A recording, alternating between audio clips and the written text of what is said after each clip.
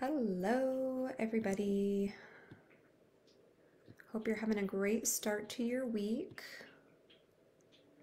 Today is Monday, and Monday is Milky Mama Monday around our Empowering Mamas group. So every Monday, I jump in here live and I do my best to bring you all evidence-based information surrounding the lactation process. And I like to bust some myths around breastfeeding and a lot of the things that I hear and read about and circulating around the interwebs that is inaccurate or often dangerous, so that you can be best prepared for your lactation journey, wherever that may be, whether you're learning prior to delivering your little one, or if you're in the middle of breastfeeding, and hopefully even if you are an old pro and you've been doing this for a while, I'm hoping that these educational segments still bring you some really valuable information that you can apply to your own lactation journey. So, as a quick way of introduction, my name is Jessie Sletton. I am a postpartum empowerment coach, and I am the owner and facilitator of this group. I'm so happy you're here. Welcome, welcome. This is meant to be an interactive group, so please feel free to drop any questions, concerns, anything motherhood related is all welcome here. As I mentioned, I am a postpartum empowerment coach, and my passion really lies in helping moms exchange surviving for thriving through holistic recovery plans that focus on healing, nourishing, and bonding in the postpartum time frame. And I am so happy to be here tonight to talk to you about lipase. What's the deal with lipase is the name of this Milky Mama Monday training. This may or may not be something that you have heard of. Usually high lipase milk is something that we don't really know much about until it is affecting us and our breastfeeding journey. It can be something that's a little tricky, and it may be something that you never encounter. It's just one of those things. So I thought I'd tackle some of the big questions around lipase, what exactly it is, what you can do about it if it's causing an issue with your breastfeeding journey. It might not even be causing you a problem, like I mentioned before.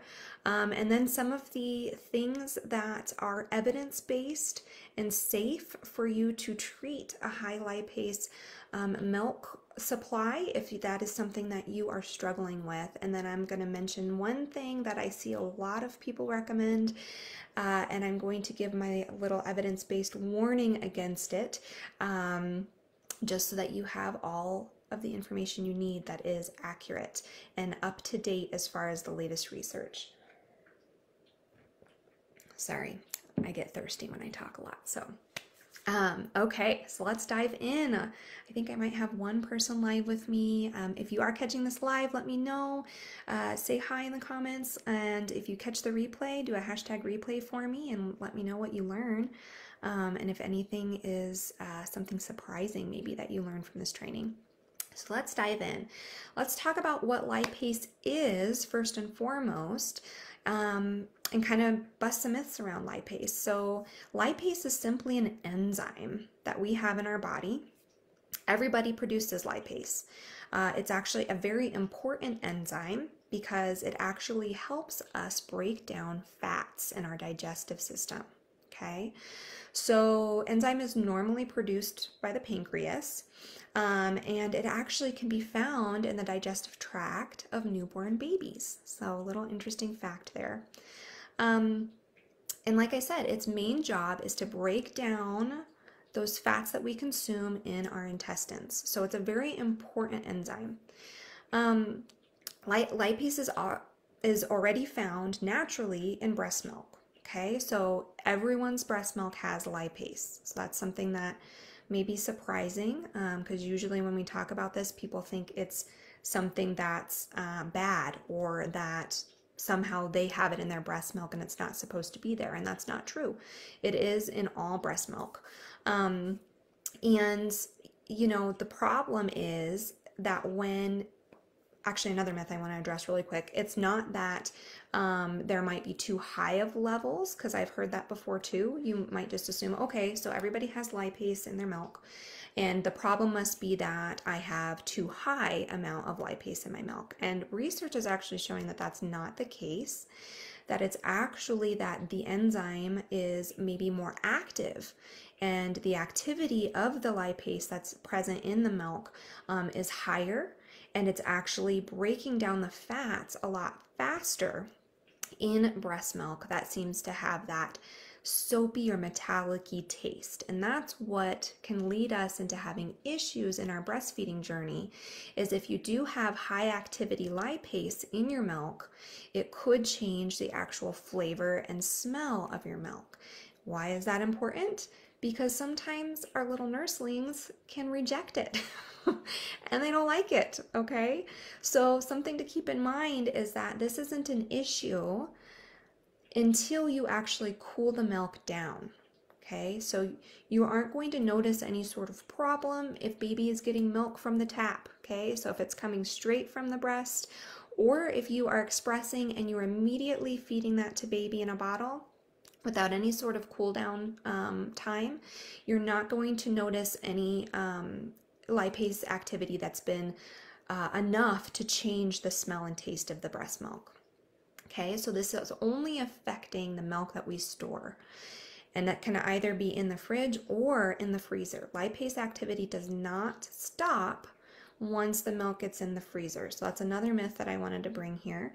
Sometimes I see in some forums, oh, maybe if you freeze the milk right away, it'll kind of freeze everything in time and you won't have to worry about it affecting the taste of your milk. Unfortunately, that's not true.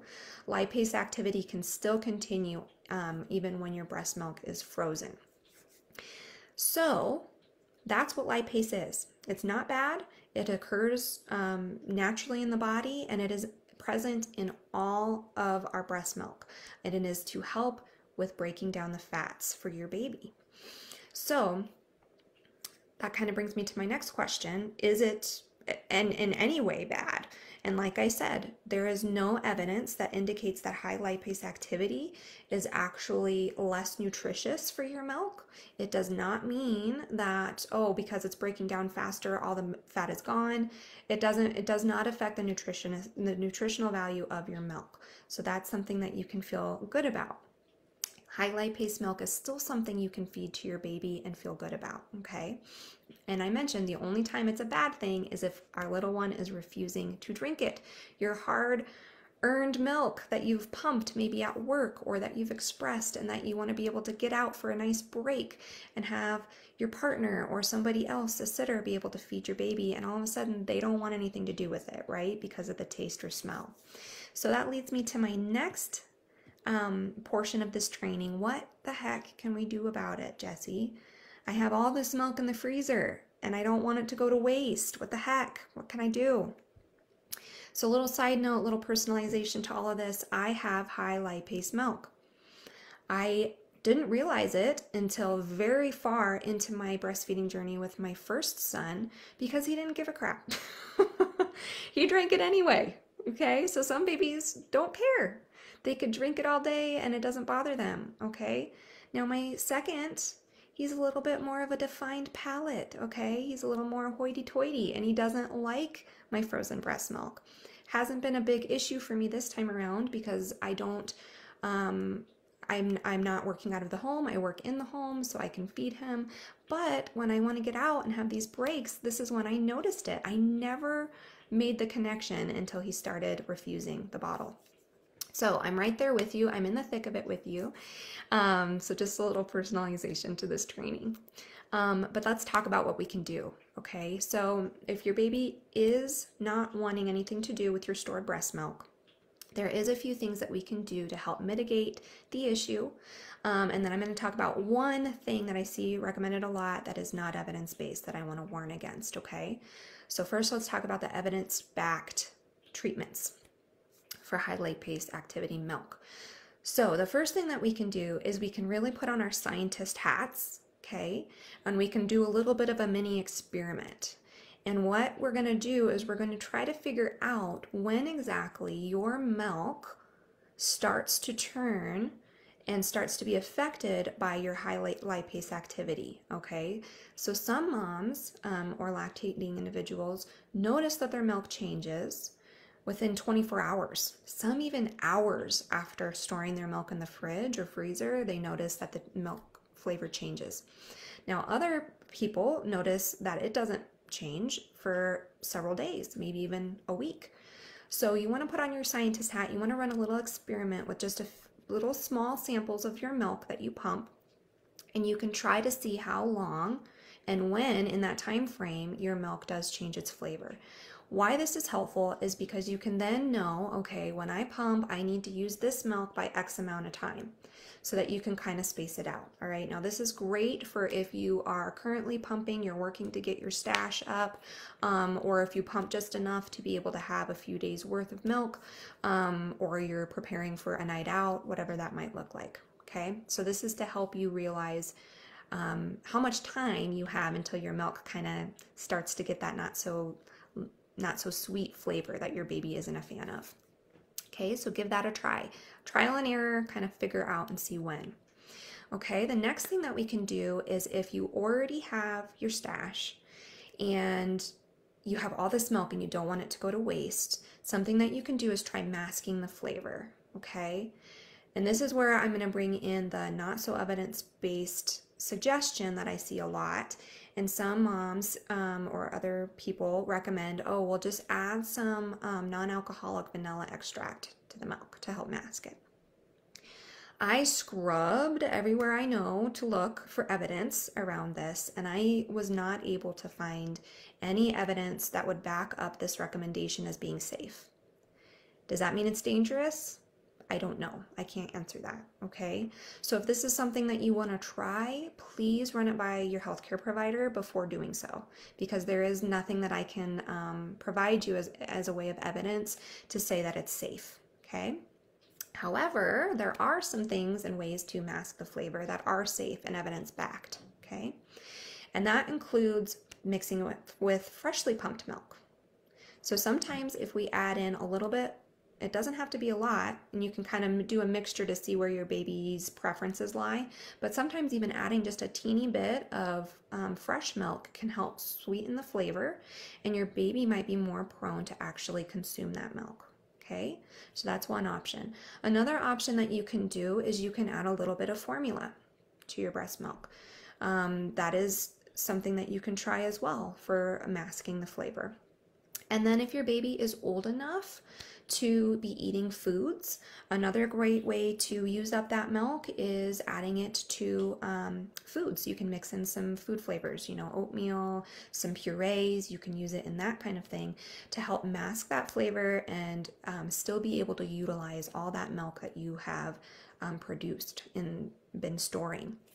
The other thing that I want to note is make sure that it is actually lipase that is causing the flavor to be off. Okay, so you need to make sure by doing that test that I talked about that that's when your milk changes its flavor. If that is something that doesn't seem to produce the flavor, or there's something else going on, it could be something that is an issue in your storage process. So you want to make sure that your pump parts are clean, and that isn't a reason, like there's some bacterial growth or something like that that's causing like a more rancid or sour milk flavor or smell to your milk. So let's make sure, I should have said that first, that that's actually the true reason is the lipase and not something else going on, okay? I should have mentioned that, so I popped into my head, so I wanted to mention that now. Okay, so the other thing that you can try that some research was really interesting that was suggesting as far as when you're pumping and you've already identified this as an issue is you can try to adjust your pump settings. Research was showing in both human samples and actually in cow samples in research that if the researchers had the mothers adjust the strength of their pump, it made a difference in how quickly the lipase activity reacted in the milk, which was very fascinating. So that's something you could mess around with as well and try seeing if that makes a difference before you store your milk. And the final, probably most successful thing that I have seen with working for fixing this issue is scalding your milk. Okay, so this is also only for fresh milk. Unfortunately, it does not work once your milk has been frozen or refrigerated and you're already experiencing the high lipase results in your milk. But this is with freshly expressed milk. If you scald it before you properly store, it will help slow down and reduce the amount of lipase activity in your milk. And you want to be careful while doing this. You can do it on the stovetop or in a bottle warmer, but you want to make sure that you don't overheat your milk. Okay, so you want to do it until just you start seeing the bubbles form in the stovetop pan, but you want to avoid boiling it. You don't want any temperatures over 180 degrees, okay, because that's when you start breaking down the nutrition value of the milk, so you don't want to do that. You just want it enough to slow down that lipase activity, okay? So that's another way that you can help avoid having that yucky, kind of soapy, metallic-y taste happen to your milk. And when you store the scalded milk, before you do that, make sure that you properly cool it down before adding it to the fridge. One way that you can do that is either leaving it out to cool for a little bit until room temperature, or you can put it in an ice bath to help bring down that temperature, before you put it in the fridge and freezer. So make sure that you are following the CDC's guidelines. Is a great place. You can find that in my resources PDF that I have uploaded in the files section of this group. I have a link directly to safe storage on the CDC site, which is what you want to follow for sure for any sort of breast milk storage, and formula mixing as well is on there. So that's all I wanted to cover with the high lipase milk. I hope you learned something about what lipase actually is, that it is not dangerous. Your baby can still consume it. They might not even care if you have high lipase milk, but if they do, I wanted to provide you with some evidence-based practices on how you can treat the high lipase milk so that your baby will actually consume what you have worked so hard to collect. And as always, if you need some support around your breastfeeding journey or anything to do with postpartum as far as your own nutrition, your own healing, how to get self-care going in postpartum, all the things, please don't hesitate to schedule a call with me. I offer one-on-one coaching, and I work with you to create an individualized postpartum plan that is centered around your goals for not only lactation, but also your goals for your nutrition, and so much more to make your postpartum time frame one of rest, healing, and bonding, because every person and every birthing person deserves that in their postpartum time frame. If you guys have any questions about this material, drop it below in the comments as well, and I will see you all in the group. Have a fabulous rest of your week.